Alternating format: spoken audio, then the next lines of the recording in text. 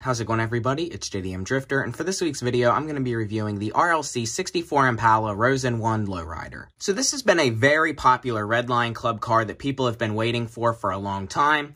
This was originally revealed in 2019 during a Hot Wheel convention. Brendan Vituski was showing some prototypes at the convention, and one of them was a 64 Impala Lowrider. The car was originally planned to be out for the 2020 Redline Club. They had some delays and things go wrong with their site, so this car ended up being the third Redline Club release of 2021. So Hot Wheels finally has released this car. I got mine pretty early. I haven't seen many other people get this at the time I'm recording the video. This is probably going to be one of the most popular Redline Club cars of all time. This is the first color they have done so far of this. It is inspired by a lot of the Hot Wheels 100% Lowriders from the 90s, which I have one in my collection I brought out to show for this video. And I will be comparing that later to see how Hot Wheels has changed the suspension mechanism over 20 years later. Also, for later in the video, I did bring out the regular mainline version of the 64 Impala that Hot Wheels does, and I also brought out some custom lowriders that I have made and compare the suspension I've made to what Hot Wheels has came up with. Let's first go ahead and look at the box before I open it up. Usually, when I do these reviews, I cut the tape and open these up first, but I didn't do that this time, so let's go ahead and take a look at the outer box that this comes in. So the typical outside box that these come in are just usually plain white, and that's what it is here, but it does have some pink writing. It says 64 Impala and Chevrolet in pink.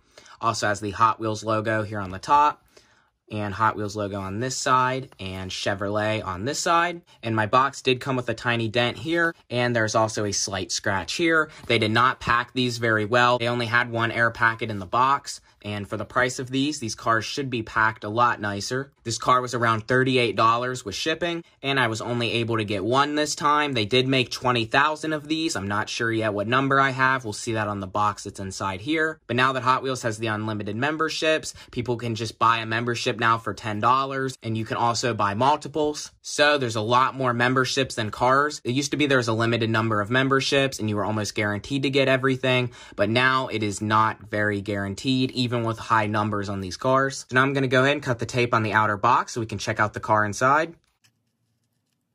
Here we go. I got the one end of the box open. So let's go ahead and slide out the box inside.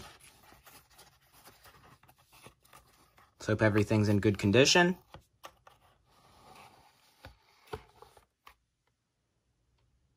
So here's the box that the car is in. This is a felt box. There is no acrylic case for these, so you can actually take them out and adjust the suspension. Don't have to unscrew anything or open it from a card. So as you can see, the roses all around the box here. This car is called the Rose & 1. There's the Hot Wheels logo up top. The whole box is pink. We have some lighter pink, some purple. Got the roses all around. It says Real Riders in all metal, 64 Impala. Have the regular Hot Wheels logo here. And it says Hot Wheels Collector Special Edition on this side. Here on the back, it gives all the information about the car. And the information here about the car looks like it's in a chain license plate, which people put on their lowriders. And let's go ahead and see what number I got. So I got number 4,200 out of 20,000 produced. I got exactly 4,200. It's kind of rare to get numbers exact like that. I did get a pretty low number out of how many of these were made. But let's go ahead and slide it out. And we also, in here, have another box that has Hot Wheels on it. It has the logo here. Basically the same as the other box, as Collector Special Edition. Besides, it does not have the roses around it. And here it is, the 1964 Chevy Impala Lowrider. Wow, I haven't even taken the plastic off yet. And this is a beautiful looking car. Also in here is a mirror, so you can set the car on the mirror and see the underneath. But let's go ahead and remove the mirror first so we can get the plastic off so we can see the car. So here's the tiny mirror. This is just like a thin piece of plastic. So you can see it's like textured as well, just a cheap piece of flexible, thin plastic that has a little cover on it so it don't get scratched. You'll have to check that out in a minute. And let's go ahead and remove the plastic that is around the car. And there we go. There's the 64 Impala in the felt case.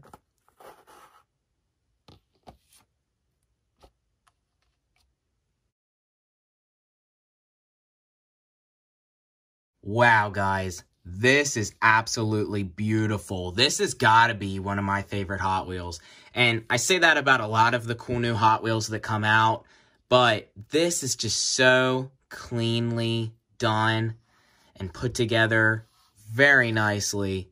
I am very impressed with how this is. So I definitely will be putting this on the turntable at the end of the video so you guys can get a great look all around the car. So here it is, guys. The 1964 Chevy Impala Rose in 1 Lowrider. I'm gonna give you guys an up-close look at it and go through a lot of the details that this car has. But first, let's go ahead and check out the mirror that this comes with. So I told you guys these are coming a little bent. You can see it's just a cheap piece of plastic. It's just got chrome on the one side and has the roses all around it. So let's go ahead and peel off the plastic. So there it is with the mirror. So you guys can see that's definitely a nice touch to add to the car, to have the roses all around it, and especially when you raise the suspension. So that's another thing we're going to have to test with the car. Hot Wheels started doing lowriders in the 90s. This is one of my 100% lowriders here, the Buick Riviera. They did multiple different types of lowriders. Some they did different colors in. They had the lowrider wheels, the paint. They didn't do any of them in Spectraflame though. A lot of them were just regular paint or metallic. And they actually had a working adjustable suspension, and it was way better than the Revell lowriders, which were also out around the early 2000s and 90s. But they had never done a 64 Impala. They had done Buick Riviera, Chevy Bel Airs, but never a 64 Impala, which has always been one of the best lowriders of all time. To me, the 64 Impala is the all-time best lowrider. It's just the most iconic lowrider. There's been so many different lowriders built using a 64 Impala. These cars are also popular all over the world, in the United States, even in Japan. Lowriders are also definitely one of my favorite styles of custom cars, with the hydraulics, the candy paint, all the pinstriping and detail. Lowriders are definitely beautiful looking cars. So I'm guessing this is basically a totally new casting. This isn't the same tool as the regular Hot Wheels mainline 64 Impala, but it is very similar. The main difference is the base. This car is all metal and it has Spectraflame magenta paint. This is definitely beautiful paint. The only thing about this is the roof and trunk seem to be pretty plain. It would have been cool to me, I think, if they would have done a silver roof and then added also some more pinstriping and roses like they did on the hood to the trunk. That would have made this car look a lot nicer, especially for $38. But still, they did put a lot of decals on this, even on the rear roof pillar here. I only have one other Hot Wheel in Spectraflame Magenta. It's from the original 16 reproduction set. Definitely very nice paint. This is sprayed over chrome, and then it has a chromed metal base. So as you can see, here is the working suspension mechanism. Now, the base is metal, and as you can see, these are not separate pieces here. The front and back bumper, they actually do tuck under the wheels.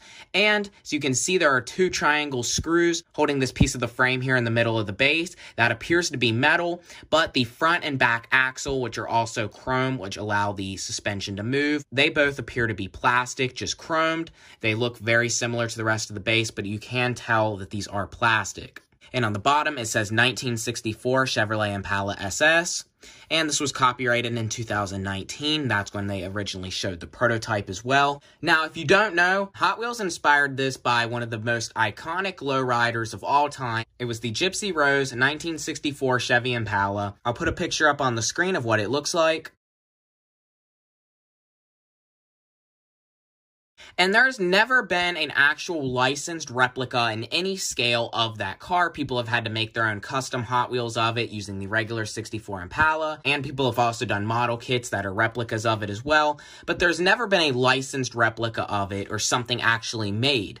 So Hot Wheels inspired this by the Gypsy Rose Impala, but they called it the Rose in 1. The real Gypsy Rose Impala is in a light metallic pink and has a silver roof with roses all over it as well. Hot Wheels did this in more of the magenta, which looks more purple. They did not do the silver roof, and they did not put the roses on it in the same way. Also, the real Gypsy Rose Impala has chrome 5-spoke rims, not the golden chrome wire wheels that this car has. This has a new type of wheel from what I can tell. It is different than the original Hot Wheels 100% rims. This is a chromed rim with a gold chrome painted center. The spinner on the end is silver as well, and this has a rubber white wall tire. This also has silver window trim as well as silver door handles. It has headlight detail with a silver grille and chrome bumper. S low on the license plate for slow, and it's low. It has the same plate in the back, their California license plate. It also has the silver trim in the back of the car as well as the taillight detail. This has regular light tinted windows. So you can see there's 5 speakers in the back. They're black with silver around them. And this has a purplish colored interior with a black steering wheel. So let's go ahead and test that out. So this is about as high as the front can go. And these do stay in place pretty firm from what it seems. And it seems pretty hard to get to the back as well with how the axle is kind of deep in with the fender wells. And here's the back now popped up. Now, for anyone who did get this, I would definitely be careful with it. This does have plastic axles with like a little ball joint on the end, and they are kind of hard to adjust, especially in the back. So I would definitely be careful with this and wouldn't overuse it. It could get loose over time, or it could also snap in half. That's one thing I'd be worried about with this. So here's what it looks like all lifted up. So you can see how it is connected here on the base. I don't really trust to do this into a 3-wheel because I feel like this car could break. So I'm not going to do the 3-wheel with this, but you guys get the idea. The car does raise up and it does stay in place. And it also could not hold a hopping position. The back does not go up far enough. Definitely does look super cool all raised up like this and pretty realistic. So here it is with the front all the way lowered and the back all the way up. And I didn't realize that I actually did not have the front popped in all the way, so the car can actually go lower than what it already was. Now, it does get a little bit looser, like I said, after you use it a bit. So here's the front all the way popped up and the back all the way down, and you can push it down. Now, the suspension, as you can see, is still kind of stiff. You can still actually push down on the car, and it can go down a little more. And this car does not seem to be totally straight. Seems like it's kind of popped up a little more on one side. The suspension mechanism still does need some work. It works good enough, but it does need some improving still because the car is still not totally flat on the ground, and that is because of the back here. One wheel goes in more than the other. And here's what it looks like fully raised up on the mirror. That is about all with the Impala. So now I'm going to show the regular mainline version compared to this. So as you can see here in the front, the grille and the bumper are definitely different. The molds are definitely 2 separate molds. Otherwise, the car seems to be about the same proportions and everything. Here's a side view. The interior even does seem to be pretty similar as well. Just doesn't have the speakers or anything like that. Definitely this car is a lot lower than this one. And here's what the base looks like. Definitely the base is similar as well, but as you can see on the new Lowrider, it has the fully cut out axles and a lot more detail. So that's about it for the RLC compared to the mainline. Hot Wheels has been making the mainline 64 Impala since 2004, and it was originally designed by Dave Wise, and the new RLC Lowrider Impala was designed by Brennan Vitusky. And there has been a premium all-metal version of the 64 Impala. There were 2 colors of it, and Hot Wheels Classics back in 2008. I don't have either of them, but the only difference in that is it had a metal base, but it did have Spectraflame paint as well, but it was not chromed underneath. It was just a polished up metal. Here's also a custom I had made back in 2018 of this regular mainline Impala. This was out in 2018 during their 50th anniversary, and this was one of the first cars I did a suspension method on. I painted the roof black, detailed the front, detailed the back, just put some steelies on it. This was just for my original suspension method, so I had the base all cut up, and I just had super glue holding the axles in place. As you can see, I can raise it up, drop it down, and then I can have it slammed. It still rolls. I can just raise the front or the back or whatever I'd like for display. So this was my original method. This is, like I said, one of the first cars I'd ever turned into a lowrider. In a way, this kind of does work better than the Hot Wheel one, because you can adjust things more easily. It'll still stay in place, and you can even do a 3-wheel. But I ended up coming up with a new method for my suspension, and this is one of the 90s Revell lowriders I was talking about. This is a 1959 Impala. So you can see the trunk opened, and you had pumps and batteries back there. Had pinstriping on the windows, pinstriping all around the car with just a candy paint. This also had the Lowrider wheels, which are called Dayton's, and this one did not have a spinner on the rim, but it still had rubber tires as well.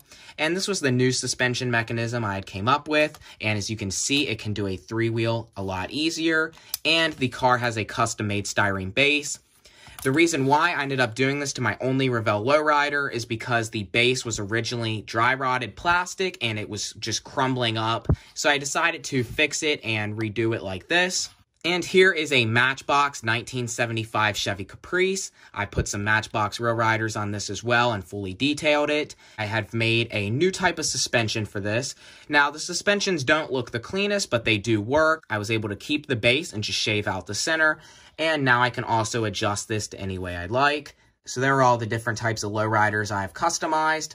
And here is what this was inspired by the most. This is the 1990s Hot Wheels 100% 1969 Buick Riviera. So you can see here on the base, it says it was copyrighted in 1998. It says Slammer as well and 69 Riviera. You can see on the base of this, it is painted in a matte black. It is metal as well with plastic axles. You can see how it is pretty similar to the new Hot Wheel design. Besides, the Hot Wheel has no detail. 100% Riviera has detail. These were pretty expensive back at the time they were new. Not many people did really get these. Today, these are very desirable and popular. I got this one a few years ago. It was brand new in the box. And these did come in acrylic cases, so you had to unscrew them. And as you can see, you can also adjust the suspension on here. And it does adjust way better than how the new Hot Wheels 64 Impala does. It does go up higher and is more easier to use, and then you can drop it down a lot easier than the new one. Also, the back does raise up as well, and here it is compared to the Hot Wheels. So the Impala does go up more in the back than the original 100% Riviera did. This also has the Dayton Lowrider wheel with a spinner in the center with rubber tires. As you can see, it is a totally different wheel than what they're using now. And this just had a metallic candy style paint. This is in a orangish brown color with some orange decals all around it, and it says Raw Riviera. It also has a plaque in the back window. I wish the Hot Wheels would have done that actually instead of the speakers, and it says the original. It's detailed in the front and back with chrome bumpers, and this is definitely a great piece to have to go with the new 64 Impala. Okay, so now I'm going to go ahead and put this on the turntable, and that's going to be all for this video.